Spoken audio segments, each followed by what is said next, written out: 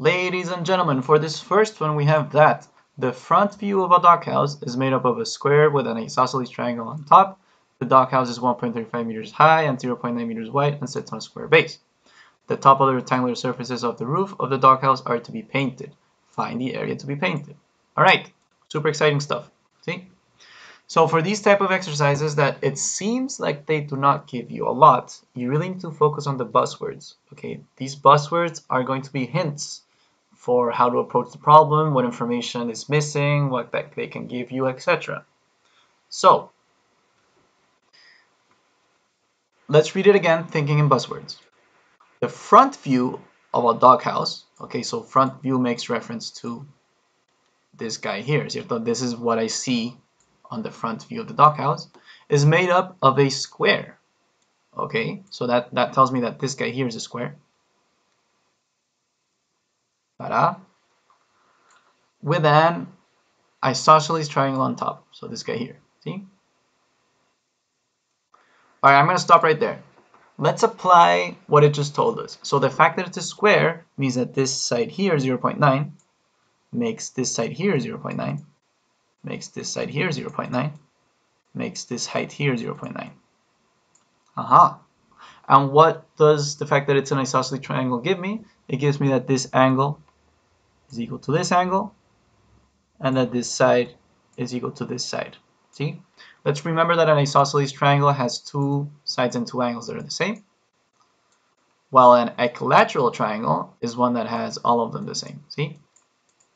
And your last type of triangle is a scalene triangle, which is just weird shit. Like all the angles are different, all the sides are different. It's, you know, it's a special boy. See? So just a quick recap. You have the isosceles, two of them are the same. The equilateral, they're all the same, all angles are the same. And then the scalene, which is, you know, whatever. Not even he knows what it is.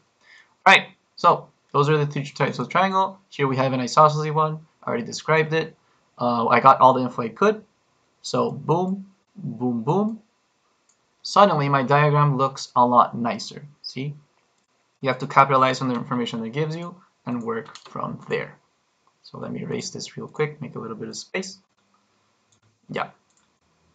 All right, we keep going. They tell us that the doghouse is 1.35 meters high. That is here, so I don't worry about that. 0.9 meters wide. That is here, and sits on a square base. All right, that it sort of tells me it's a square base just by giving me both of these 0.9s. See, you can assume that it's a square from there. But still, you want to double check that all the information they give you, you're taking out all you can out of it. See? All right.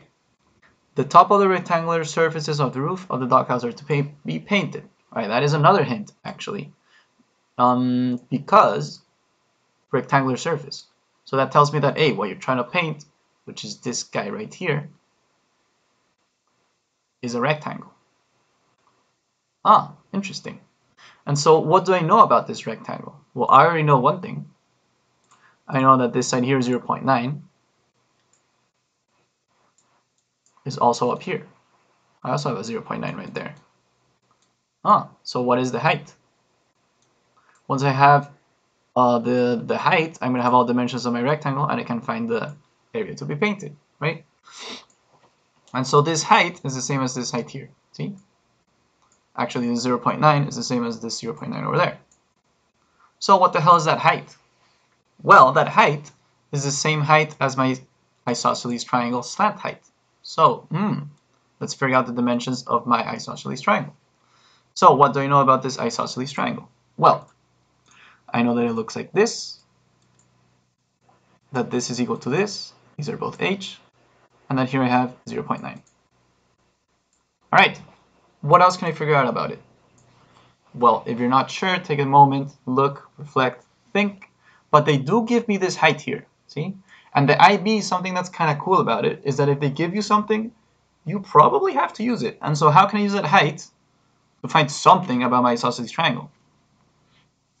Well, I have two heights that are sort of next to each other.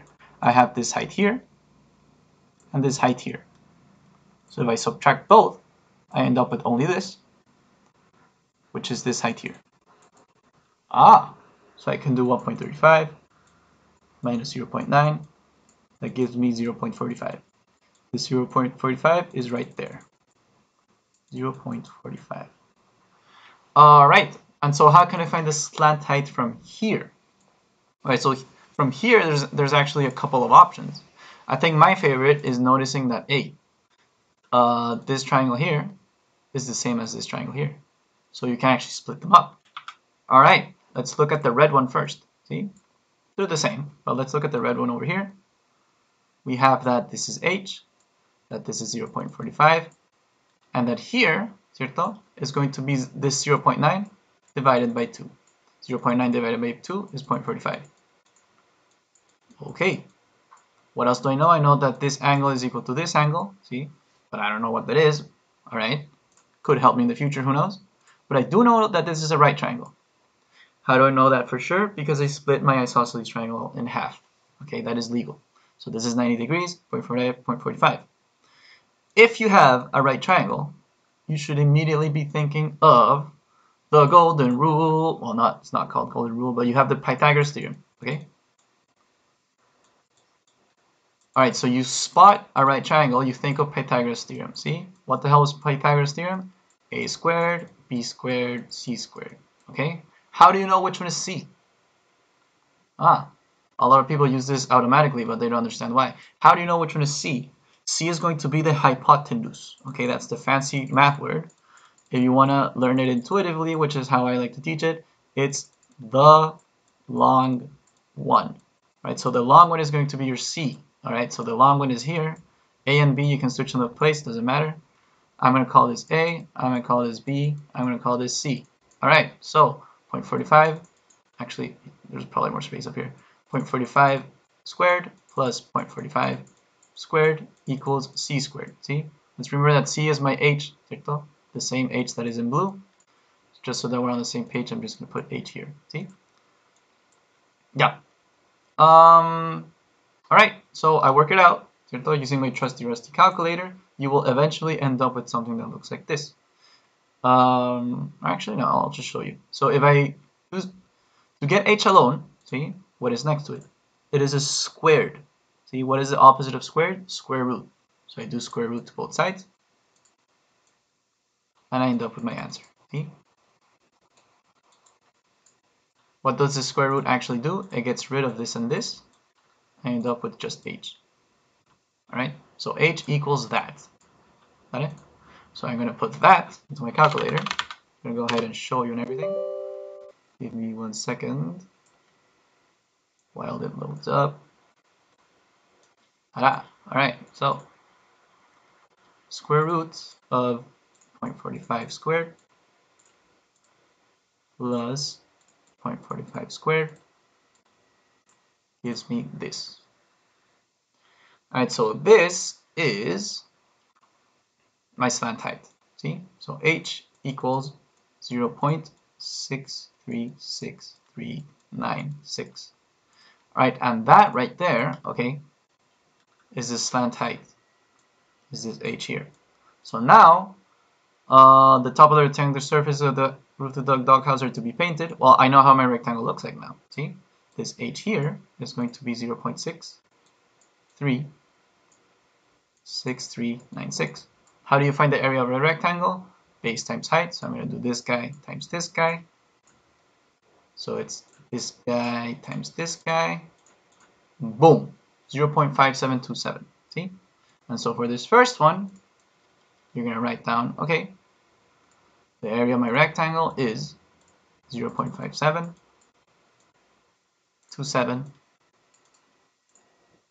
And I always like to put all the numbers because, you know, it's better. 56. See?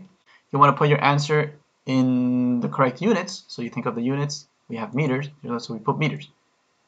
Now, if I tell you this is my answer, there are two things that are wrong here. Take a moment, think about it.